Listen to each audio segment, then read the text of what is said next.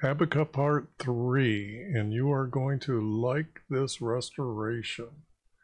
I learned quite a bit here, and I got to show you the excitement that I've got here. This, all this needs to be done. Okay. Now, what I did is I went through here, and I've got the text small enough so you can see this, that these two group together, okay? These two group together. And then I corrected the word Assyrians here.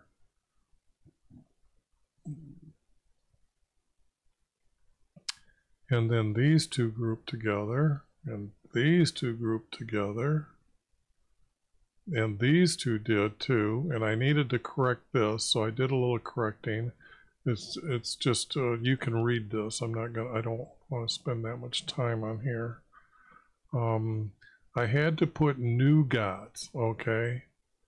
It just read better, and yes, I know that I added that, but that reads really good because the fact that when I realized that this needs to be corrected, this is not about Jesus.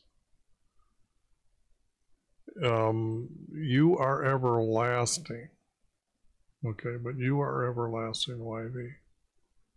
You are our Holy One who will not die. You are our Holy One who will not die.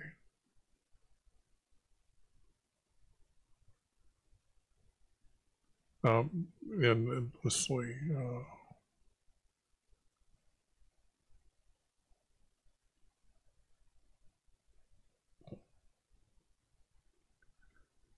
You are our Holy One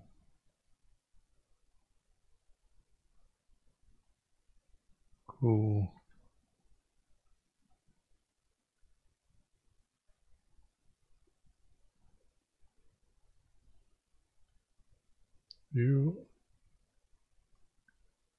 you will not die.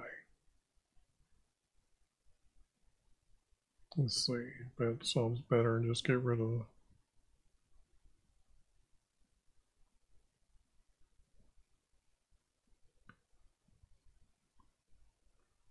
for you appointed us.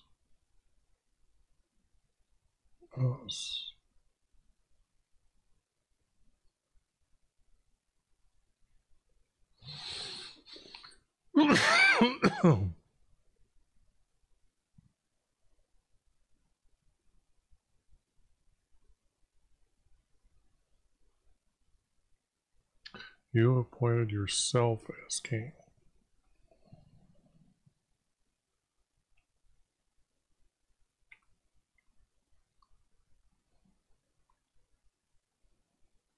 For you appointed yourself our, not king. What was the word that was there before? Let me go up here and see what happened to that word.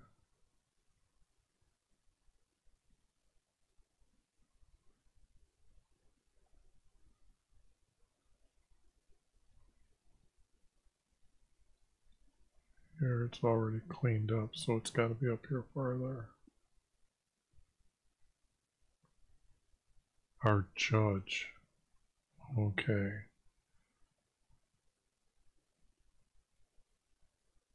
That word come in pretty handy, didn't it? Our judge.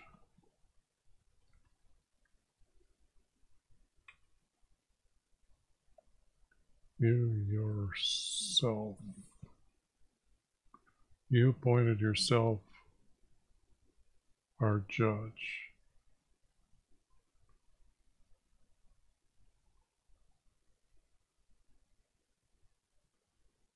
And this would be out. For you appointed yourself our judge to establish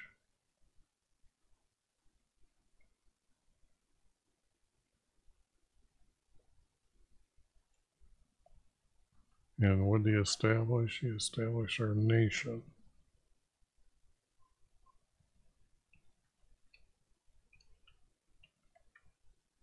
To lead us. Okay. And then this, it just read better when I had put that in there, because it's now you are everlasting, meaning that they had their newer gods and they lose the strength in their newer gods. But it just, to me, it made more sense that way. You will not. You are holy and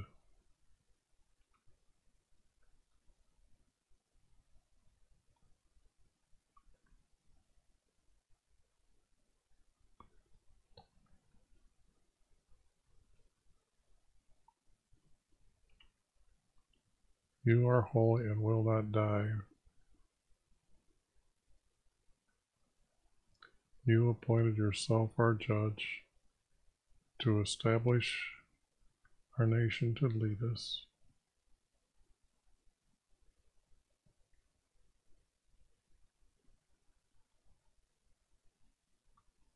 I guess it's, yes, this would be right. To establish our nation and lead us.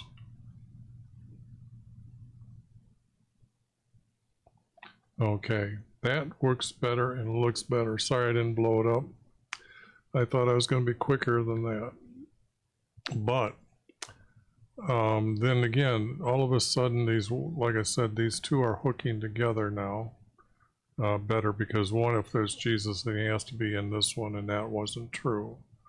So then I corrected this here. The wicked swallows up, for we are more righteous than they are, instead of those more righteous. The words things, I guess I'm going to leave that for right now. And because these things are, so their catch is large and continually captured and continually. I guess I should leave the word they there, now that it could be or could not be, and it just, this time I decided. Anyways, these two pair up, but all of a sudden these don't. Okay, these don't hook together. But when I seen how I edited this text here, I have this one, like this now. I see your evil ones, and their souls are not righteous within them. Though that ties together. So what it means is that we have this missing, okay? And then I removed this. And then what I did was I said, gee whiz, I got to put some kind of title here, okay?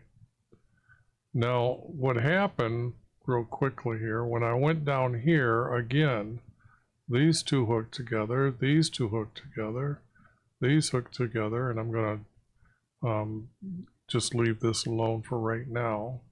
Those two hook together, those two hook together, and I figured out that the devastation I figured out is killing by beast, like a killing by beast. So yes, I did get rid of that word, made it more truthful. But you can see how these verses are hooking together, okay? But what happened was when I realized that, I went looking up, what was it, up at the top here. And I'm thinking, well, gee whiz, there's got to be something that hooks right here that has to make up. And guess what that would be? A vision through Habakkuk to the king at this time and such. It would have been the time and date and the king who he told this to. Okay, that's what's missing. And then you would have the full verse. They got rid of this so we didn't know what this is. because when we revealed that these two are grouping together, so that we know that there's something here. When I thought what would be missing, it has to be the king and when he said that. So when I go down here, let's see, I did that as well. Words from Habakkuk, such and such date. And then he's got to be speaking about the Assyrians, because we already know the prophecy. And this is like creditors rising up suddenly and collect, and then all of a sudden we have the completeness here.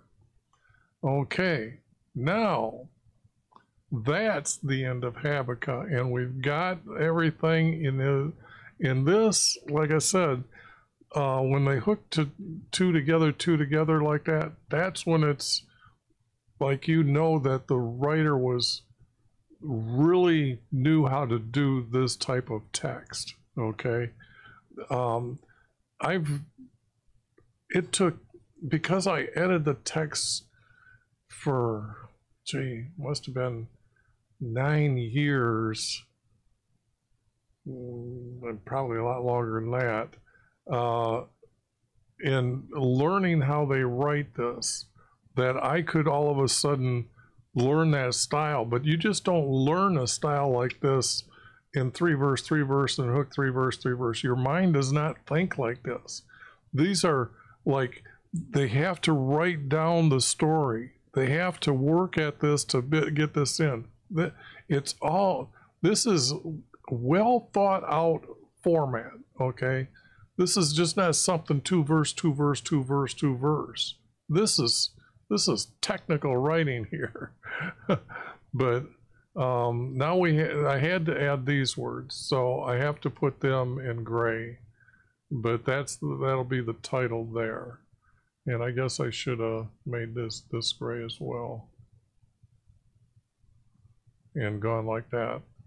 And then it's just beautiful when you read this. I will have them all put together at some time. I really will, and I will have them in a PDF, and they'll be special because then they'll be in order. So when you read these groups of prophets that actually make it, because we already had Joel that didn't make it. Just like in Psalms, I had what, I think 55 of them didn't make it. They were just stupid. I mean, I'm trying to be as truthful as possible, but we can't have our Creator have smoke coming out of his mouth, or nose, and fire coming out of his mouth, but we don't have a volcano god. I mean, this is just, but some of the texts, like Joel, didn't hook to anything. What was the other one? Jonah. Jonah was just completely made up. They knew the format, but they just put that story in there because when it talks about a whale swallowing for 3 days and 3 nights, well, the thing there is that it has nothing to do with Jesus neither. Jesus was not in the earth for 3 days and 3 nights, even though the text, Jesus says that. Jesus is a liar, because the text proves that they crucified him on the day of preparation, and that was the day they were sacrificing, or not sacrificing, they were killing the ram, they were roasting it, so they had a meal at the end of the day. Families were together. They're there in Jerusalem for the celebration that's going to happen for the next 8 days there. So they were all there. This is what was going on, busy all over the place, and he was crucified on that day, because early in the morning on that day, the next day, because that's sunset, twilight is the beginning of the day. That's when they arrested him during morning, and then they crucified him, And then the next day, that's when they went to look in the tombs and found Jesus' body was gone. So he wasn't buried for 3 days. But the object is when there's a lie in the text, I am to take it out. And I was really glad here to figure out the Assyrians, because when I did read over the text quite a bit here, I guess I should be talking and letting you guys take a screenshot of this stuff. Let me make it a little bit smaller. That way you don't have to put or sew nine of these together. But let me get up here and put the cursor up here. That knowing that this text reads, let's see, how can I say this? Oops, I'm talking and not thinking. I gotta go over there. I gotta look over there and then roll it up. And then, but to see words that are missing that aren't so strong in the other text when Judah goes, because that's because they were profaning his house. They were definitely corrupting the text. The kings were doing certain things. The nobles were doing certain things. So, but this has none of that. So it's our Creator talking about Assyria, or Assyrians coming down, Assyria coming down. So the violence was done in Israel, kingdom of Israel. That's why I make that bold. And then that's the end. Okay, I really enjoyed doing that one. It's fun. I hope that you're hearing how I'm thinking and trying to figure this out. Because I'm just not putting in words to put words in there just to make you happy, or make myself happy. It's not about me. It's about trying to find the first writer's words and putting yourself in that position to have that feeling as being a person long ago. That is just, that thrills me the most. I mean, to be able to sit here and tell you how David wrote, how David would write something compared to King Jehu would write. I mean, that, just to understand how they verbally would say things, it's just amazing. But anyways, I think it's time to get on to the next one, and see you on the next one.